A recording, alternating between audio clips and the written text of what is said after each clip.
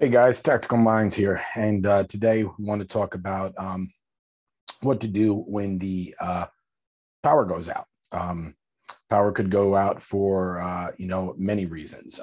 Obviously, with things going on between Russia and Ukraine, us possibly on the brink of war. There's a lot of concerns about a lot of things. Nuclear war and other talks.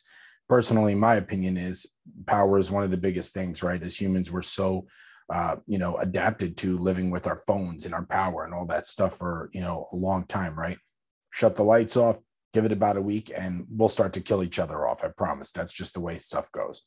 Um, so before we get into the video, as always, please like, comment, share with your friends, subscribe, hit bell for all notifications, all that good stuff. And to all the new subscribers, thank you for joining.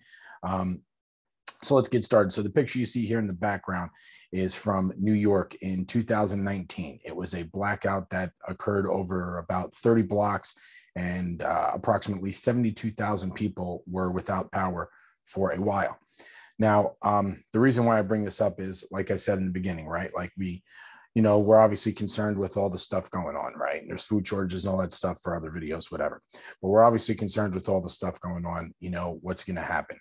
But most people don't even stop and think just on a day to day. You could be going about your day, going about your evening, and a storm comes through, solar flare, anything can really disrupt the electronic grid. It's pretty sensitive. And then the power goes out.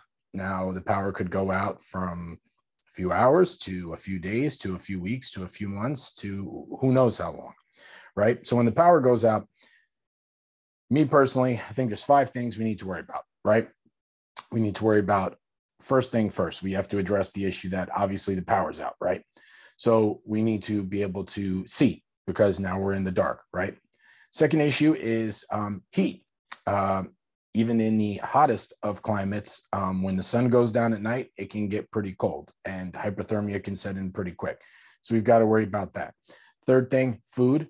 Fourth thing, water. I'm not putting those in importance. Water would obviously be over food, but food, water, and depending on how long the blackout lasts for, the fifth thing that I would say is the biggest worry is going to be people. And by people, I mean your rioters, I mean your looters, I mean your people that are rummaging from home to home, looking for things that they've run out of or that they don't have, right? So obviously, operational security is going to be a big deal in something like that.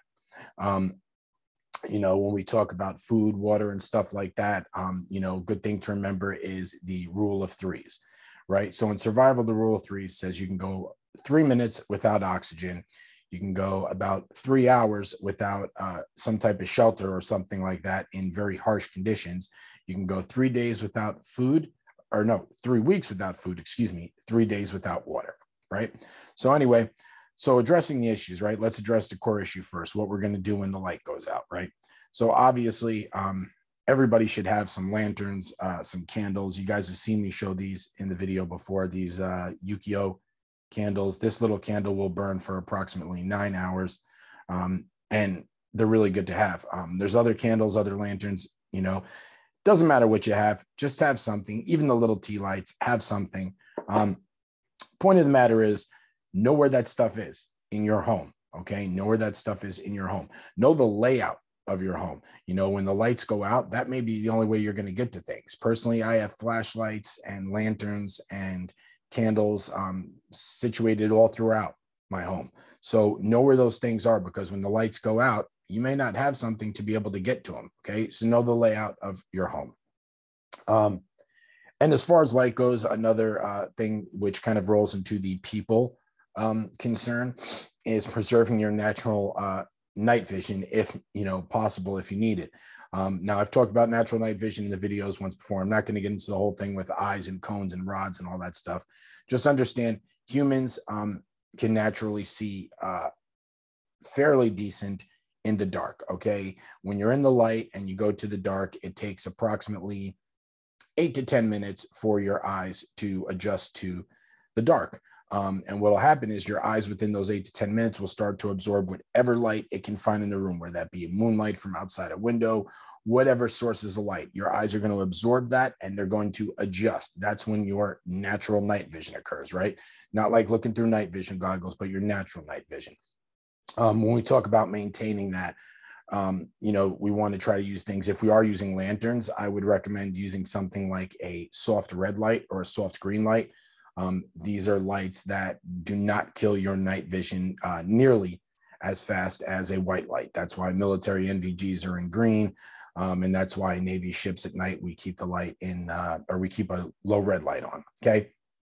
But anyway, that's another topic. So just to have some source of light. And again, know the layout of your home. Again, when it comes to people, if you have any weapons in the home, know where those weapons are, know how to be able to access them, know how to get to them in the dark, have things pre-planned and staged. Most people don't plan for something to happen because they just assume nothing's ever going to happen. Right. But I promise you, the way I've always lived my life is, hope for the best, but be prepared for the worst, right? Because when it does happen, you don't want to be caught without your pants down, or with your pants down, excuse me, literally, right? All right, so let's address the second thing, heat.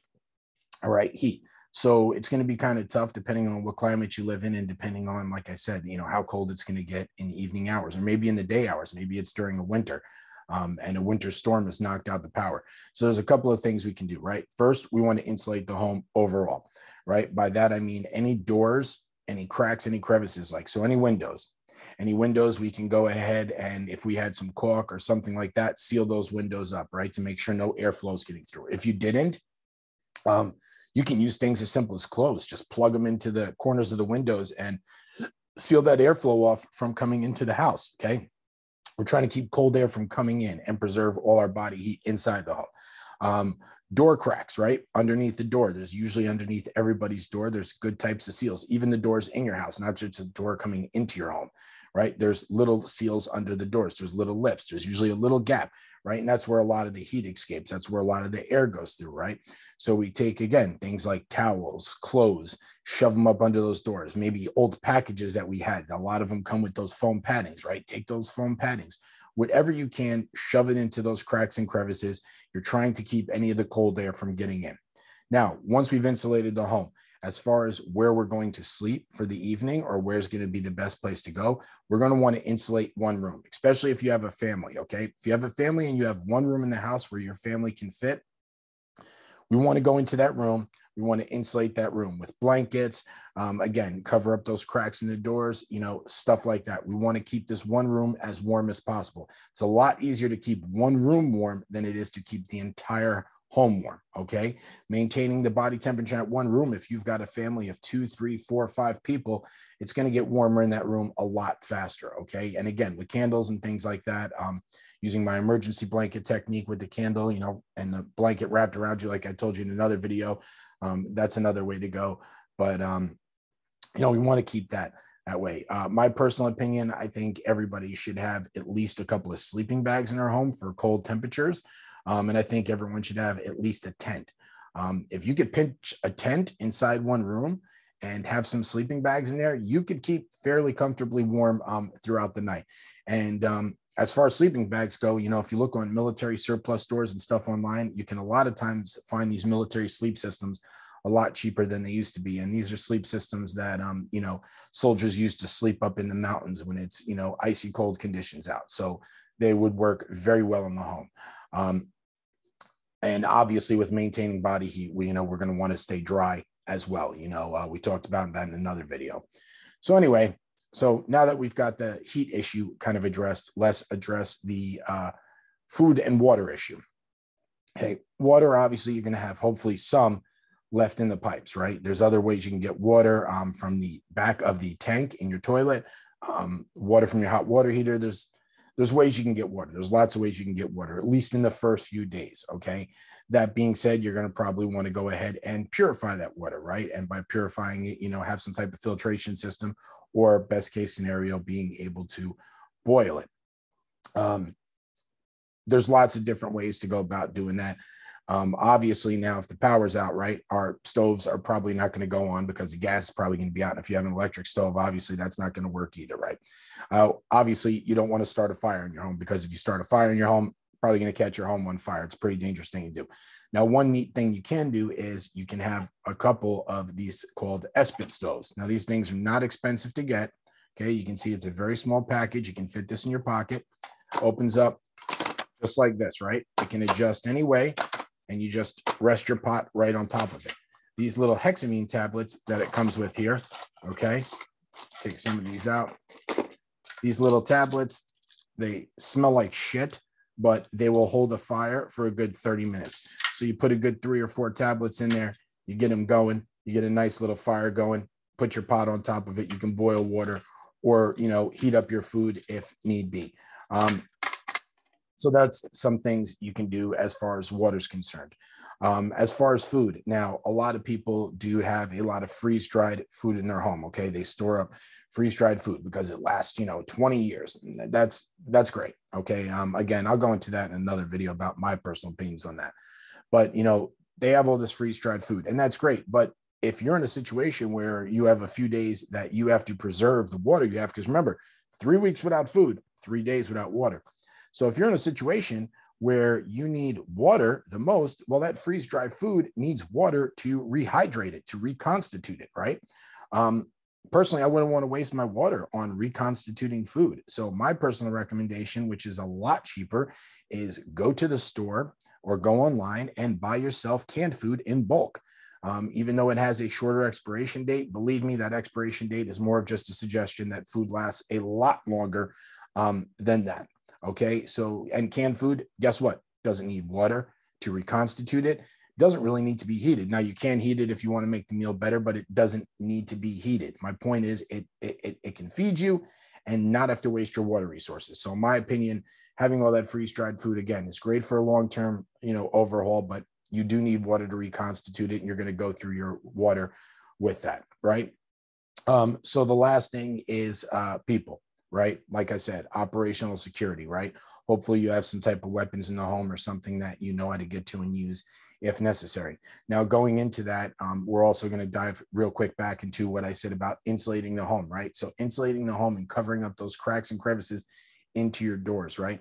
If you have sliding glass doors, put blankets, you know, over them at night to not allow people to see in. Now, during the day, that's up to you if you want to allow the day of the sun get in. I personally would leave the blankets up there to allow people to not see in. Like I said, depending on how long this thing goes, you don't want people to know your home. Now, people may naturally come to the home because they're going to be scrounging around looking for stuff anyway, right?